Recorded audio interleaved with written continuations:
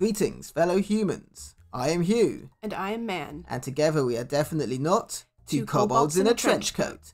We enjoy human activities, such as paying taxes, Having existential crises, and RPG horror stories. Let's see what we've got today. First up, we have a DM who creates an unkillable super monster, a guy whose love of violence makes you wonder if he will be on the FBI's watch list in the future, and a bard who takes the horny bard trope to new depths. DM deliberately TPK's party to show off his special homebrew monster, by Party Art 3162. I play and DM occasionally on a large West Marches style server, with multiple DMs. Last night, I had my first ever truly terrible DM. Everyone in the server is different levels, and games are usually aimed at a specific tier, although you can temporarily level your character down if you want to. He posts a game for characters level 8 to 10, and has several of us who are higher level drop down to 10. It's categorized as medium to hard. I don't have the stat block, but at minimum, his little homebrew would have needed a much higher level characters for the party to even stand a chance. From what I gathered from the encounter, it was immune to all damage except fire, healed from cold damage. Any non-magical damage was automatically reflected back on whomever dealt it. It had multiple reactions around. Melee attacks from it did on average 40 points of radiant damage. Legendary actions were area of effects that did between 40 and 70 points of damage in a 120 foot radius. The save against the AoE was Dex, either 20 or 21, was immune to prone and incapacitated at minimum. Could automatically choose to reflect all spells back onto the caster, again, no save needed. AC of 23. It could teleport farther than anyone could run multiple times around, so running away wasn't even possible. Edited because, oh yeah, I also forgot it had tremor sense of 120 feet. Jesus Christ. I mean, that's just insane. That's unkillable. That's stronger than Tiamat or an Elder Lich. You know, Yeah. It's just, you can't, how do you kill that? Why would you do that as a DM? Like, do you just really enjoy watching your players not be able to kill your homebrew? I mean, they clearly wanted to give them a challenge, but this is like a challenge for a level 20 party. This is a... Maybe. Maybe, yeah. This seems almost impossible even for a maxed out level party with a lot of legendary items. Yeah, because if you have multiple reactions in a round, if you have the ability to teleport faster or farther than anybody can run, and you can pretty much deflect every attack back onto the attacker. And if you're doing 40 to 70 HP per hit in an area of 120 feet. That's just not per hit. That's the legendary actions, so they could take that on top of their turn. On top of their turns. Even on top of their turns. That's not even something at level 20. You're looking a minimum of 110 points per damage to any one character, and obviously the AoE ones do it to everyone else. And assuming it has some kind of multiple attack and multiple actions, this is potentially something that could kill a maxed out character in a single turn. Worse, whenever someone came up with a clever solution, like the Iron Bands of Bolaro, he declared it was immune to them. The very obvious rock pillar on the map? Oh, we misinterpreted that. There's no cover there and it's not a pillar. The huge boulder on the map? Well, my small-sized character can't get into cover behind it. She's bigger than the boulder. WTF. I finally decided enough was enough, called him out on running a blatantly unbalanced fight, and bounced from the chat. I also messaged a server moderator. Apparently, he tried to claim the stat block was only CR 12. What the hell? I think the max CR of a monster is 25. And these will be your absolute toughest monsters in the game. So, for this to be a CR 12, it's insane. I mean, I don't even need to really talk about that, really. It's immediately obvious this is not a CR 12 and even beyond a CR 25. Yeah, well, and it's clearly the DM wants to beat players. Because it's like, oh, you're going to try a creative solution? I randomly decided that I'm immune to it. And also that thing that you think you can hide from me under, actually you can't. Yeah, there's no way to beat this realistically. If it can only take fire damage, you're looking at maybe 1 or 2 players who can damage it in the party, probably on average. Yeah, fire spells are some of the most effective, but then essentially it just becomes keep this one guy alive so we can keep doing damage. And considering it's fire damage, you're looking at the wizard or the sorcerer, you're looking at keeping a party member alive who can basically be killed very, very quickly and instantly. The fact that that damage could be directed back at the caster, that says that even if you do have a wizard that has amazing fireball and could cast it almost infinitely, they could still get taken back out by their own attack. Yeah, you're right. This is a DM that just wanted to kill the party and feel a bit overpowerful in doing it. This isn't a campaign. This is just someone's ego trip. Definitely the right thing to duck out. I'm in the party with an absolute psychopath of a PC. He only plays psychotic PCs. By Reddit user DiceRoller667. Just to preface this, I am not a pacifistic player by any means, and maybe I'm just being a sensitive little baby about this whole thing, so please, be brutal and honest as you can about this whole ordeal. Thank you. Enjoy the story. Brutality ahead, read with discretion. I have a friend who I just started playing D&D with, and he's driving me a bit nuts. He always plays these chaotic characters, which you can, but to an absolute brutal level. He has made 2 characters, Mug and Grug. To the supposed surprise of everyone, I like Mug as a PC. He was a dumb, strong, bloodthirsty rock gnome, which everybody made sure was kept in check. We have this, how do you want to do this sort of thing, where we have our finishers and such, which is normal for the group. He was brutal with that, but in that game, we all were to a fault. For example, making an enemy melt away from being tossed an acid potion. But then we get his. I stab his belly shaft my knife across it, take out his intestines, wrap it around his neck, and pull until I heard his voice weave and replaced by a snap. Versus, I throw my acid bomb at him. As it explodes, his flesh, skin, and bone melt away into nothing. Just the amount of detail into deaths and such is very... Again, I could just be sensitive about this brutality, but the example I stated above was really the worst of it. So this is already showing some signs of being a bit too far with the violence. It's important to describe your kills. That is some of the most fun of D&D.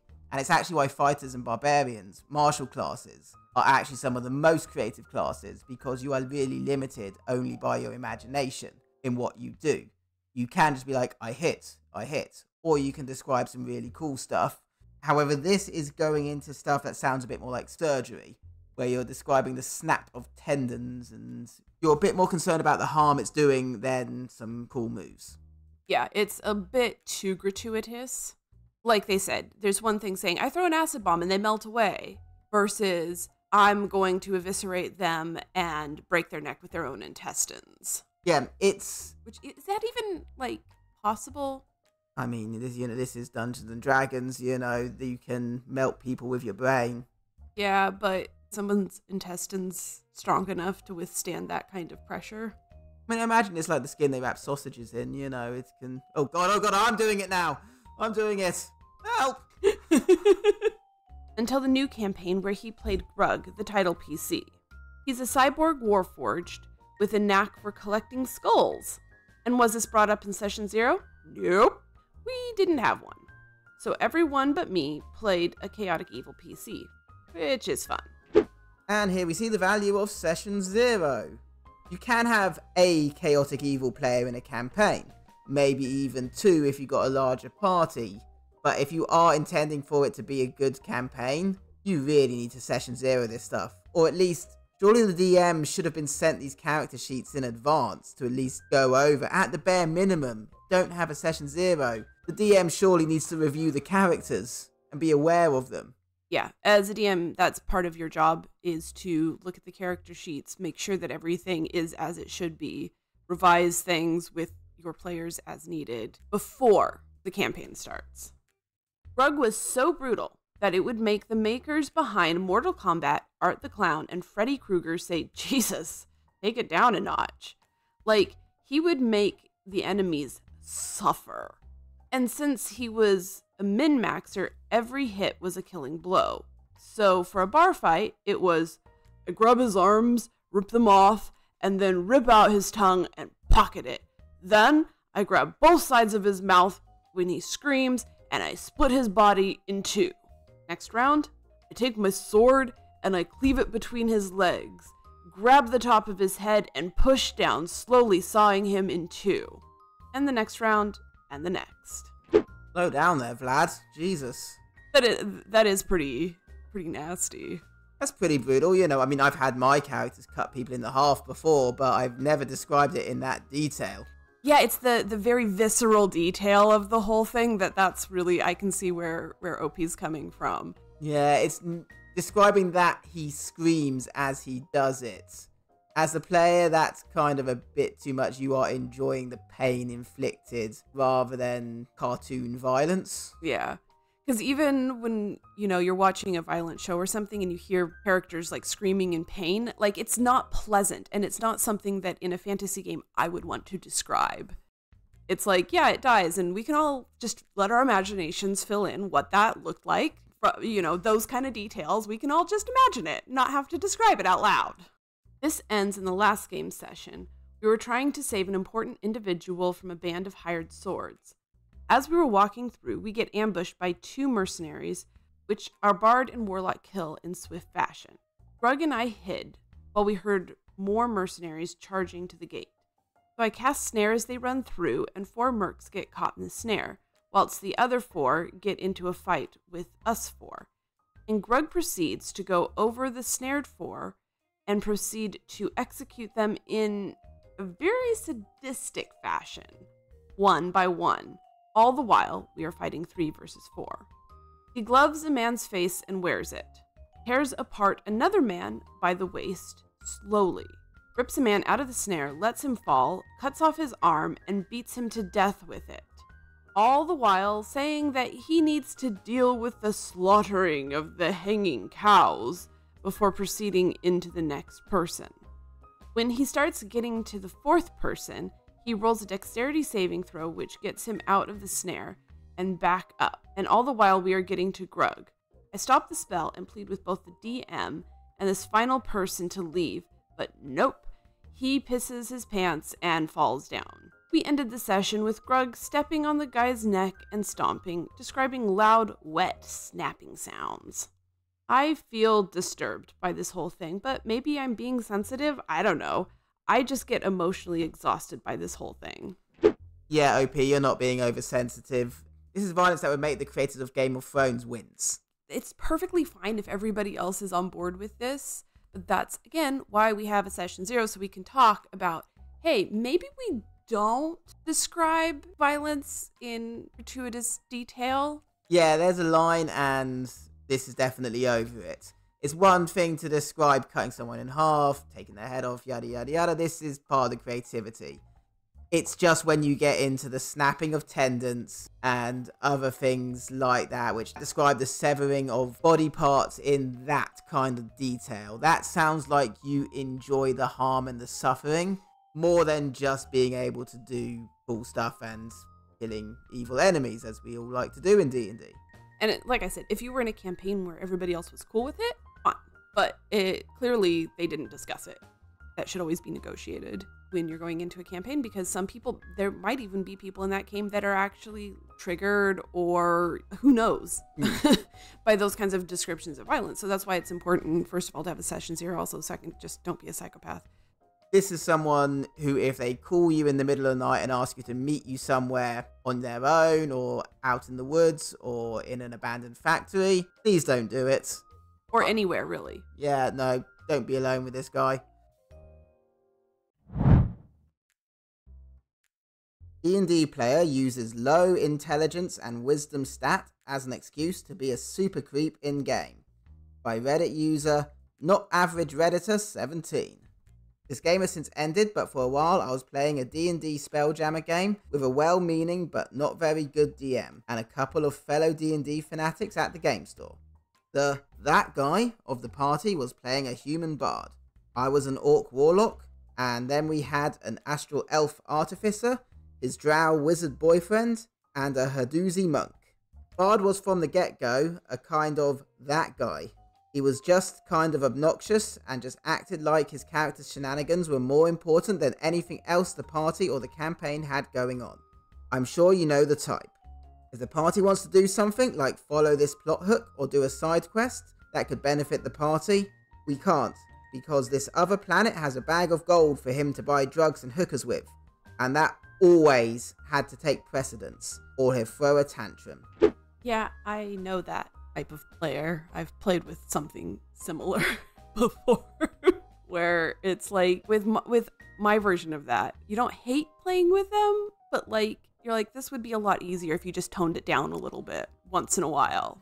Shenanigans are obviously an important part of D&D, but they are not to take over the whole campaign. You absolutely should be having fun and having a laugh, but don't deflect anyone from advancing the main story ever just because you want some hookers. Or just because you think it's going to be funny. Like, let me just do this for the lulz, because that's what my character would do. Like, some of us want to actually play the game instead of watch you get us into trouble. That, and of course he rolled low intelligence and wisdom, so he just had to have his "lol, so random" moments, which could range from sabotaging the spelljammer to go somewhere he wants and end up crashing it, or murdering people for loot and ruining the plot hooks. As I said, the DM was not that great, so he didn't really know how to adjust when his NPCs died. He was also a stereotypical horny bard, which was fine. The main problem came when one of the women he tried to seduce on some lava planet was a 10-year-old child. The DM told him her age and he said, "Oh, my character thinks she's 18. DM says, "No way, you are going to mistake this little girl for a grown woman." Bard said, "My dom stats are wisdom and intelligence, so he's really dumb enough to actually believe she is 18. So I tell him, "Bro, she's clearly a child." To which he responds, "Stop metagaming. You don't know my character is approaching her with sexual intent," as he runs off and rolls to seduce. Holy hell. Okay, well, that's special. The special hell. Yeah, he should have immediately backed off as soon as the DM said she was a child. She was 10. Granted, criminal behaviour is absolutely fine in D&D. You can't really play D&D without engaging in criminal behaviour. But some things should remain out of bounds and still highly criminal and frowned upon. This is not a line you can cross in your imagination. It's just made extra creepy by him being like, "Oh, stop metagaming because you don't know that I'm approaching her with sexual intent." And it's like, pretty sure it's not that hard to figure out what he's trying to do. Bard is the one with the low intelligence and wisdom stats, not the rest of the party, presumably. I'm pretty sure they can figure it out. Yeah, it's basically he's taking that lol, that's what my character would do, to a whole new level. So now our characters clearly see him, confront him, and tell him yet again that you are hitting on a prepubescent child, to which he just responds, "BS," and keeps on going. As he starts rolling, I say, "Alright then," I cast Eldritch Blast on Bard. The rest of the party follows up with attacks, and Bard out of character starts acting surprised, and we just basically tell him that our characters just would never stand for what you are doing, and we have to attack. See, how do you fight "that's what my character would do" guy? Yeah, you do what your characters would do. Exactly. That's really good too, especially when you know that the DM isn't going to necessarily check that behavior. Yeah, if the DM's inexperienced, we can give them a pass at this point, but especially if the players have jumped in almost immediately and decided to deal with it in character, you don't need the DM to take you out of the game then necessarily. Well, as well as it's like, if you're out of character acting surprised, that just makes it that much creepier, because if you were doing it for the lulz, you might be like, "Oh yeah, that's to be expected because I was trying to do that anyway." You know, like, I know I'm doing something I shouldn't be doing. Nah, bro. He then gets mad at us for initiating PvP and yells at the DM, and when he won't budge, tells us, "You know, some groups would ban you for PvP." And Monk laughs and responds to that, "Yeah, and even more groups would ban you for being a super creep." He then just rages and says, "Fine, I will literally kill every last one of you. I have all the potions, so ha ha ha." So basically it was, I'm gonna be a creep, and if you're not gonna let me be a creep, I'm gonna kill you. It's also a bit nuts that you think you can kill the whole party as the bard. It's true. It's one thing if he was a fighter. I would actually take that threat seriously, but maybe the barbarian, maybe. You certain classes, if the rest of the party had taken damage and depleted, you might stand a chance. But the bard is not the principal combat character and is traditionally a battlefield control character, is less about the damage dealing, and is not terribly durable. You ain't winning that fight. Yeah, I can say that as somebody who's literally playing a bard right now. There's no way I could take on my whole party, even at the level that we're at, because I do like 4 damage at a time. It's just not happening. But I love the nerve of this guy being like, oh, well, you know, some campaigns they would ban you for doing PvP, and then Monk's like, bro, they'd ban you for being a you know what. He tries to target the wizard of the party on his turn since he had the highest initiative. He was likely thinking he can kill him easier due to his low HP and AC. He does hit him and does significant damage, and uses his bonus action to attack him again. He fails to hit. We then all attack him one by one and down him and kill him before he even makes it to his next turn. He then starts throwing a temper tantrum and rage quits while calling us a party of lawful stupid murder hobo bullies before storming out and slamming the door. We all then continued without him, and the game got much better as we don't have to center the whole campaign around the whims of one man baby. In retrospect, we should have laid down the law much sooner. ELDR, that guy tries to play as a super creep in D&D. Rage quits when the party subsequently kills him. I just can't. This is a whole new level of special. The special hell. It was over an NPC. This is all over a 10-year-old NPC that you could have just gone, okay, I'll listen to my mates, and moving on. D&D is a fantasy game, but it is not that kind of fantasy game. No tabletop RPG is. There is no place for that anywhere in any games. There's no place for it in society. There's no place for it in fantasy games. If you think that your party is going to just let you be that kind of person, then you don't deserve to play D&D. Or to be part of proper society. This is just... Ooh, no. And like OP says, like, we should have stopped him sooner. Like, sometimes when you have players like that, especially if they haven't shown like the super creep side of them, it's just easier to let it go and to work around them rather than cause problems. But obviously you drew the line at the right place. Yeah, up to then it was a kind of a casual conversation could have been had and see what could be done. If not by the DM, then the players could say, hey, can we tone this down a bit? We'd like to be able to focus more on the campaign. You know what they say, hindsight is 20/20. Obviously, in retrospect, yes, the guy was a menace. But you didn't know that at the time. He was just a problem player, and that guy up until then. Hey man. Hey, what? What do you get when the vampire bard becomes a necromancer? What? A necromancer. And with that, we have definitely not been two kobolds in a trench coat. Be sure to like, comment, subscribe, and make the necessary sacrifices to Tiamat. We'll see you next time.